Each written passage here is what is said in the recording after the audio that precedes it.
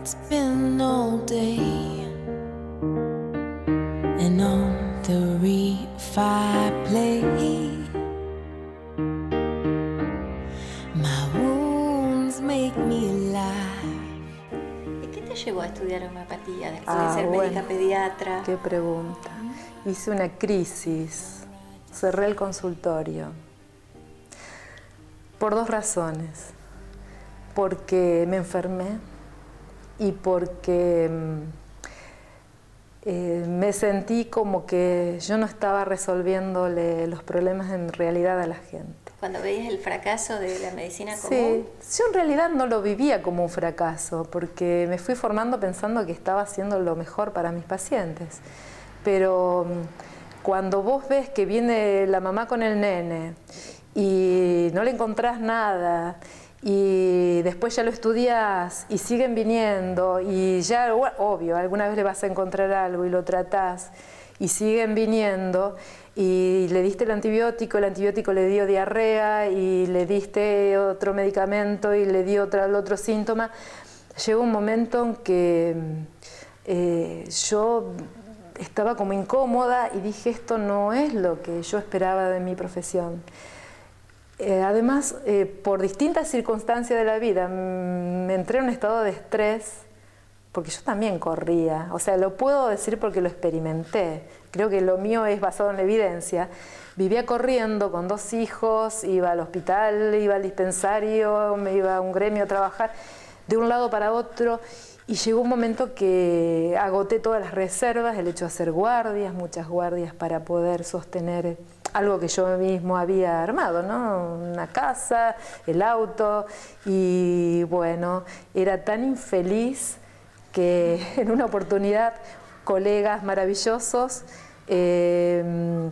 toman, de las 30 días de guardia que yo hacía en un sanatorio, toman 15, y yo lo viví, es más, ganaba lo mismo trabajando 15 días menos, era algo maravilloso y yo no lo veía, que el día que yo no trabajaba me sentía una inútil, porque no sabía disfrutar de la vida, no estaba viviendo, era un ente que corría a trabajar. Bueno, me enfermo realmente mal, y fui a consulté a diversos profesionales, y cuando me ofrecían formas de resolver el problema, sinceramente yo no sentía que eso era para mí. Y ahí descubrí lo que se siente ser paciente. Y me senté conmigo misma y me dije a mí misma, Señor, ayúdame, mostrame el camino. Y se abrió el camino, fue increíble. Y ahí conocí a mi maestra de yoga, comencé a hacer yoga, dejé un trabajo, comencé a caminar, a respirar, conocí lo que era meditar, conocí lo que era el Reiki, y a la 4ª sesión reí muchísimo, reí desde acá, no podía parar de reír, fue hermoso, una experiencia maravillosa. Y en un momento mi maestra me dice, mi maestra Cecilia, que le tengo que considerar porque es una amiga, ella me dice, ¿cómo una médica como vos va a tener cerrado el consultorio? Tenés que estudiar homeopatía. Le digo, vos, Ceci, estás loca. ¿Cómo voy a estudiar homeopatía? Esos son unos chantas.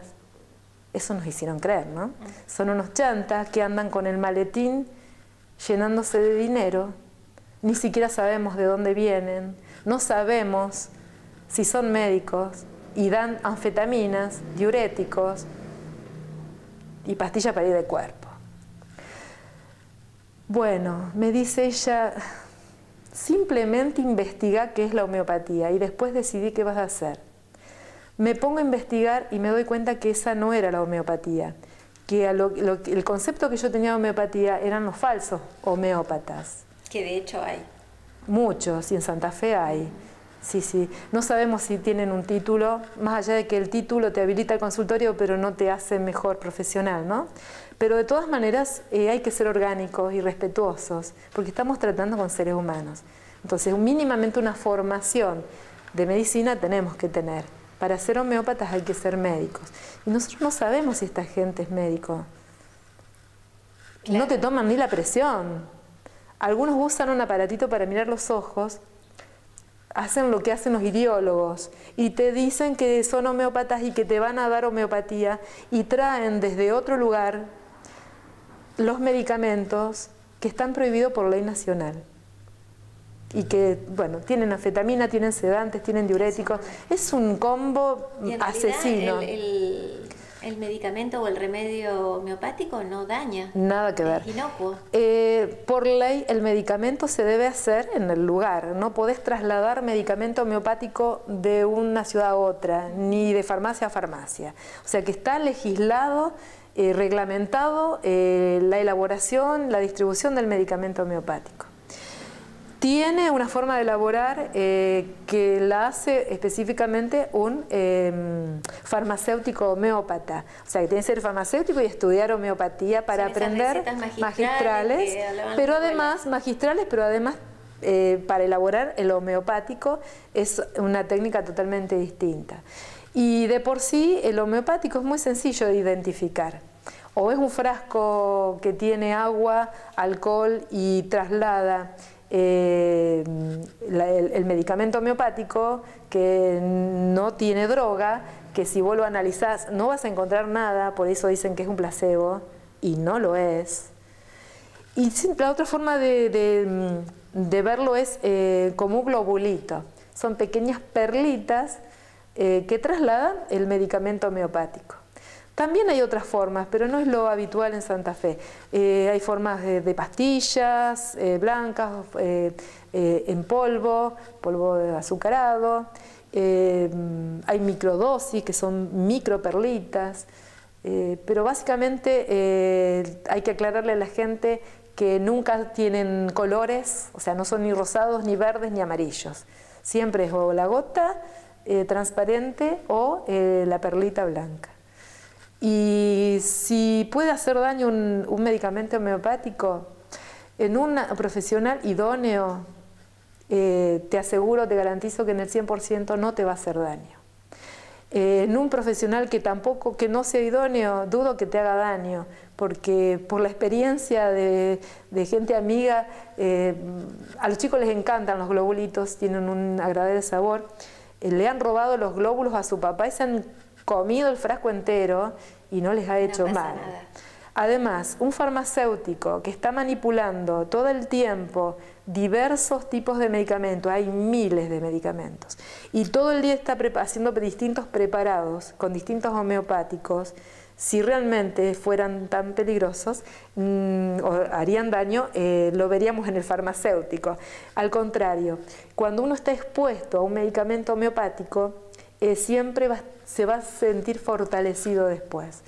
Es más, los principios fundamentales de la homeopatía son 4. Uno de ellos es la experimentación patogenética. Eso significa que la homeopatía no experimenta en animales. No lo hacen animales de laboratorio, no hace daño la homeopatía con los animales. Experimenta en seres humanos. ¿Y qué seres humanos? Sanos, lo más equilibrados posible. ¿Y a qué edad? Niños, embarazadas, ancianos y personas adultas. O sea que no hay límites de edad para la experimentación. ¿Y cómo se hace una experimentación patogenética? Hoy se decide experimentar tal medicamento y a un lote de 300 personas o 1000 personas que no se conocen entre sí, se le entrega ese medicamento con una potencia que suele ser baja. Las personas no tienen síntomas. Van a su casa, comienzan a tomar todos los días el medicamento hasta experimentar los síntomas del medicamento. ¿Sí? Que no es una intoxicación, son síntomas. En ese momento deja de tomar el medicamento y comienza a notar qué siente. Cuando terminan de experimentar todos, se reúnen las planillas y se observa. Ese síntoma que ocurrió en el 100% se le pone 3 puntos. El que ocurrió en la mitad de las personas se le pone 2 puntos. En el que ocurrió una vez se le pone 1 punto. Y así se arman los repertorios de síntomas homeopáticos. Siempre experimentando en personas en equilibrio, voluntarias y que después de la experimentación quedan fortalecidas. Por lo cual la homeopatía siempre hace bien. Bueno, y a vos también te hizo bien y, Sí, y por suerte sí, te tenemos como médica sí. para que nos atiendan. Sí. La doctora Nancy Strauss, bueno, homeópata, muy conocida. A pesar de ella, nosotros igual te damos el número de teléfono por si querés consultarla, porque a lo mejor estás cansado de andar de médico en médico y no encontrás solución a tu problema y quizás quieras tener una entrevista con ella.